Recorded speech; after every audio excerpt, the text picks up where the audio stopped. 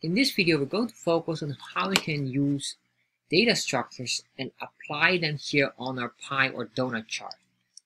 The default of data structures normally doesn't support pie and donut chart. In Chartjs 3.6, which is the latest version as of now, they have created a support for it. However, the structuring is slightly different. So let's explore this.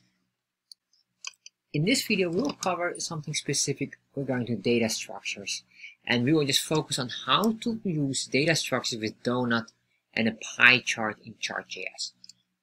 So, if you've seen my other videos about data structures, and data structures is very good. However, in Chartjs 3.5 at the time, they didn't support it with pie or donut chart with data structures, and the main reason for that was they didn't have this certain structure because it's different compared to the others. Chartjs 3.6, however, has that support now. So let's start to explore how you can do that, because it's slightly different than the other options. So what we're going to do here first of all is to go to chartjs3.com, getting started. Go to this link to get our default code. For some reason I get this error here. However, on Firefox I don't have this error. Why, I cannot explain.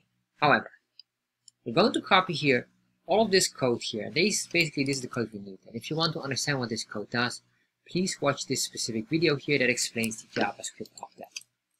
So I'm going to paste this in here. Once I paste this in here, I'm going to cut out this title here, put it in there. That's for me basically. You don't have to do that.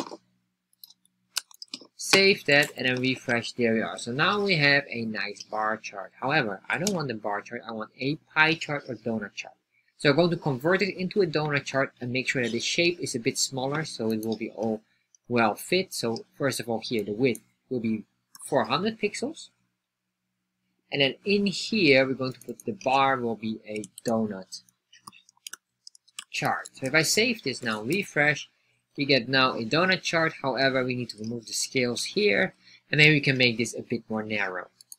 So I'm going to remove the scales. The donut chart doesn't have any scale at all. And then what we're going to do here, border width will be fine. And then we can say here, cut off. And here we can say 90%. So this has a 90% cutoff. Let's put a comma here. Save this, refresh. Oh, let's see what's going on. Did I save this correctly? Cut off. Alright, cut off percentage should be here. Let's see. So, alright, so I just quickly checked what am I missing. It was not cut off, sorry, it's cut out. Makes sense, of course, because it's cut out percentage. So if I save this now, there we are. So we have a nice narrow pie chart or donut chart here. So what we're going to do now is basically in here, we're going to put in just a new data set structure in here. The data set structure here works slightly different than what you might expect. And the main reason is it is not fully working. So we still need these labels here. However, in here, in the data structure, what we're going to do is the following. We're going to say your data. Then in here, we have, of course, our array. And then within here, we have the curly braces. Or, curly braces. And then what we want to do here, let's say here we have the day. The day here is basically the same here as above. For some reason, it just doesn't support this yet. So I'm going to show you later on why or how. So next, let's say we have here sales. And this sales will be divided into two sections. We have the drinks. So put in here drinks sales. Let's say this would be, we can do this $18. And then we have also food. And food relates to $12. Something like that. It doesn't matter. I'm just making up stuff here.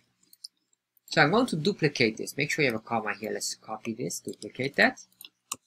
That's 2. We have to have in total of 7 items. Alright. So we have this here. We put this on Tuesday, although this doesn't matter because this will not be recognized at all. Because the pie chart here basically is, in reality what the pie chart is just basically a like a bar. It's a long bar, but then it's being shaped into an arc. As you can see here, basically this all together could be one long bar here, but now they change it into an arc, so they have the shape that's more rounded. That's in essence what it really is. So we have Saturday and Sunday. So meaning by that is that the value here is just only 12. So there's no x and y because there's only one single value being recognized here. So let's put in here some dummy code or default code, 9, 3, and well, we can do here 12, and this one will be 15, 18, 15, 12, 6, 9, and 3. Alright, so we have this here, save that, refresh. So now, of course, what happens, it doesn't recognize anything. Let's remove this, refresh. Here it still doesn't recognize, and probably we need to make sure we have a comma here. Let's do it again. Alright, it just noticed something, but it doesn't show any data here.